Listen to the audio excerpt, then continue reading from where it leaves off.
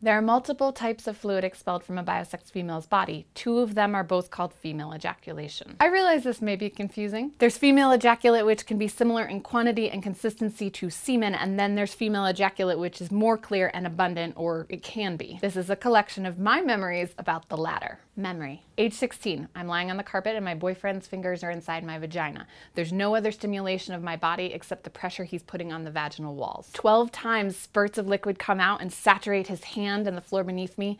This continues every time we play, and I call it surging. Memory. A book my dad got me from a garage sale called Our Bodies Ourselves tells me my surges are not urine and not abnormal. Memory. I'm so curious I investigate female ejaculation online, and what I find tells me that the liquid is beer piss resulting from women drinking excess alcohol. I don't drink alcohol. Memory. Age 19, I'm sitting in my first apartment reading and editing posts for a sex education forum for youth. There's a post asking about the fluid coming from a woman's body in a porn, and my supervising editor, the medical director of a hospital in Florida, has already responded that this is a result of an apparatus put inside the woman to create these fluid gushes. I stay up so late that night writing a rebuttal that challenges my male supervisor and his education to this young person. Memory. I come to discover that a woman named Beverly Whipple has written a book, and she calls my experience female ejaculation. I also learn about the Grafenberg spot and think anything with a G on it is a wonderful sex educator joke. Dr. Grafenberg was a scientist who discovered the uniquely textured tissue on the anterior wall of the vagina, so this spot was named after him and is often shortened to G-spot. Memory. I attend a performance of vagina monologues. The piece Flood talks about a woman surging on the seat of her date's white Chevy Bel Air upon being kissed and how the shame caused her to close up shop and view her vagina like a cellar. You just don't go down there. I thought about how that could have been me. Memory. A friend from grade school calls and talks about squirting.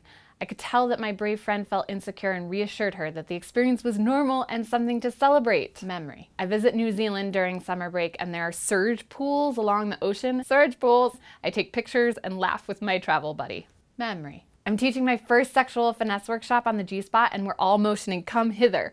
I explain that stimulation of the G-spot is different than that of the clitoris. It can take more pressure and direct contact. It is also thought to be a technique for inciting ejaculation. Memory. A classmate interviews me about female ejaculation in the school library for a magazine she works for because I seem like some sort of expert on the subject. I wasn't. I just knew it wasn't urine. Memory. Producers of a film on female ejaculation guest lecture and show clips. Women ejaculating as far as the wall in front of them.